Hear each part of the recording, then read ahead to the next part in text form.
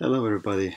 Wearing Newcastle for no particular reason except that I have this jersey now for 2 weeks or so, and I barely have worn it.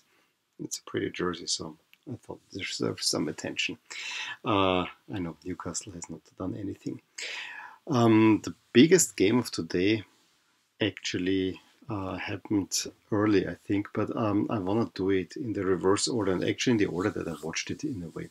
Watch the highlights, and I usually start with the latest and then go. So we don't start in Group C, we start in Group D, and there the big game was, of course, Iran against Iraq, where Iran had enough chances to win that game. Iraq, just a handful, but in the end it ended in a goalless draw, which didn't change much because I mean Iran going in had the advantage. Now with that, they still finish first. But it should be noted that this is a group where the top two teams both have 7 points. So I don't think anyone will be happy having to play Iraq. That I think we can say for sure. In the other game, and now it's kind of the Palestine. We know Palestine has 2 points.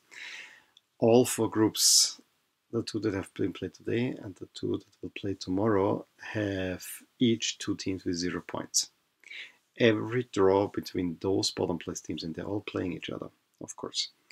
All those draws, every draw between those bottom place teams will eliminate both teams. A winner most likely will advance a team. Not 100%, because it depends on how many draws there are.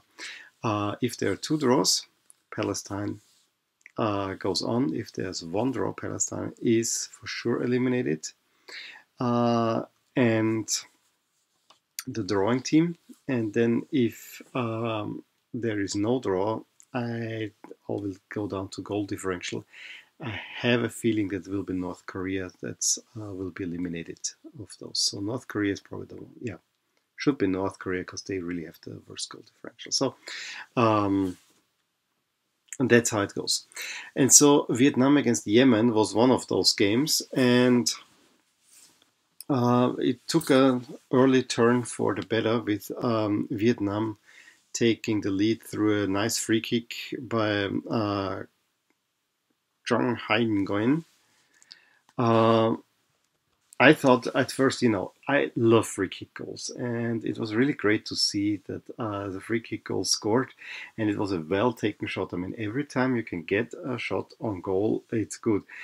I just feel if the goalkeeper had a little bit better positioning, was taller, better position, it seemed could have saved it if he was maybe a little bit, teeny bit taller, I think. And that was in the 38th minute. And early in the second half, Vietnam made a second goal, basically sealing the deal and getting the spot in the knockout round. As I said, it's not 100% sure. We have to see that. I have let's look at it at the end. But it looks good for Vietnam to go through. Yemen in the first Asian Cup is out. And therefore we have Group D done. Group C. I had kind of two finals. The first one was Kyrgyzstan against the Philippines, again with the same stakes as the Vietnam game, and it was also a pretty one-sided affair. I actually thought that Kyrgyzstan is the outsider against the Philippines, but that shows you how little I know about Asian soccer. Kyrgyzstan won it relatively easy, and Vitaly Lux was the three-time scorer, basically taking apart the Philippines by the 77th minute, I think 24th, 51st. Then it was already done, and then 77th he makes it 3.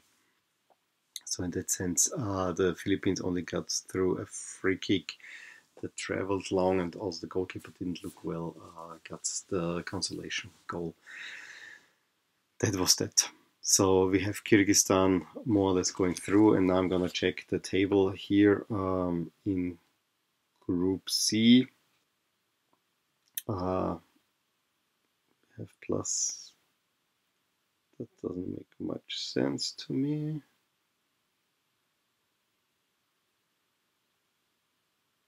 Yeah, I cannot. Here we have it. It's complicated the way. So Kyrgyzstan has 0 and Kyrgyzstan has 0. And let's look at Group D. I'm sorry, I should have prepared that. That's gonna make a little bit of a boring video, but you know, better having it all figured out. And Vietnam has -1, so we know for sure that Kyrgyzstan is through. Vietnam looks good, but they need North Korea win or something like that, you know, to make sure that they are through. And then there was the big game between South Korea and China. This was actually the early game, and to be honest, I was curious for that match for 2 reasons. First of all, can China hold on to a draw against 3 reasons actually? 3. Can China hold on to a draw to secure first place? They had the advantage because they were in a better position. They had scored more goals. I think all teams won with having no goals conceded, but China was running a little bit rampant on the Philippines.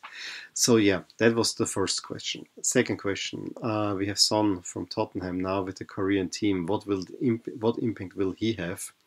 I can already say he had a pretty big impact on the game, I felt. And third, and for me honestly most interesting, will Korea play in red? And if yes, what will China play in? And to my dismay, China played in very plain white Nike kits. An all white kit. Korea was playing in the red and black. Now, little hope is because they had black pants. Korea black pants, they're not gonna use the black kit. I know the black kit has not been approved, but it would be so great if they play with the black kit. This white kit looks boring as can be. But yeah, at least China has now a federation crest that shows something. I don't like teams when they just put the national flag here. That doesn't look right. So they have at least a federation crest that shows something, or use a coat of arms. I always say a coat of arms is something nice to use on national team jersey, or if you have some sort of a flag, also nice. Okay, I said already, Son had a big impact. Korea started out the game in the first 25 minutes. It was basically all Korea. They really tried to take it to China, and you could see just in the highlights, even China was scrambling to keep it together. And a penalty foul was committed after Korea already had 2 chances. Son in the box had was taken down, and it was a pretty clear penalty for South Korea. That was then converted not by Son, but by Uljo Hwang. Very interesting, you know, the stutter step and then flat hard into from the shooter bottom left corner. If the goalkeeper was 5 centimeters taller and had a longer wingspan, he would have gotten that one. He was in the right corner, but that penalty was really well taken.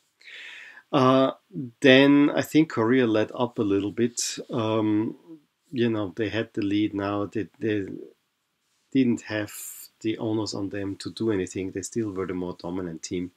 And Son again won a corner kick, took the corner kick, delivered it right onto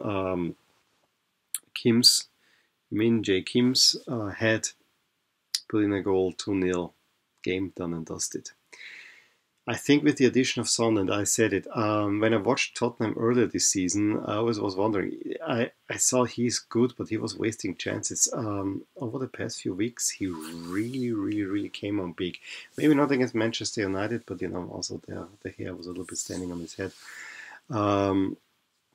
But yeah, it seemed like he is one of the top players in the Premier League. And Tottenham is that's a whole different story, but Tottenham is now in a bad situation. Not only is Son missing at the Asian Cup, and I think they will be hoping that Korea goes out soon. I personally don't see it. I think Korea manifested that they're one of the best teams in the competition, and they will probably go to the semifinals. But also Kane is missing now, so yeah, Tottenham is not in a good position. That's why I ultimately decided shall I wear Tottenham, shall I wear Newcastle, and ultimately decided on Newcastle because I haven't worn it, and Tottenham doesn't look that good. But yeah, Son looked good. And Korea looked good. I mean, beating China might not have been the biggest feat now, but China came crashing down to earth. I gotta say that, and we're gonna see now where it goes from here. Again, let me know your thoughts on the Asian Cup so far. Whether you agree with my assessments. Again, I only saw highlights, and I didn't even have the time now to watch or to read a little bit up on it. So this is really just from the highlights, but I really had the feeling that South Korea was super dominant. I also had the feeling that all the other games, I mean, Iran was dominant, they just couldn't get through, which tells me that Iraq has also a strong defense in a way. Don't sleep on Iraq. Well, tomorrow group stage finishes, and then we'll see how the round of 16 pans out. And again, we already know Palestine, no favors to Palestine. They need 2 draws. Otherwise, if we have winners tomorrow, it's gonna be interesting. Give me a thumbs up if you enjoyed this video. Subscribe to my channel if you want to see more of these, and I will talk to you soon. Bye. Hey there. I really hope you enjoyed this video. And if you did, here are some videos and playlists that might be of interest to you too. Also, please consider subscribing to my channel, as it will give you all the updates on my channel, all things My Soccer Universe. And with that, I want to wish you a wonderful day.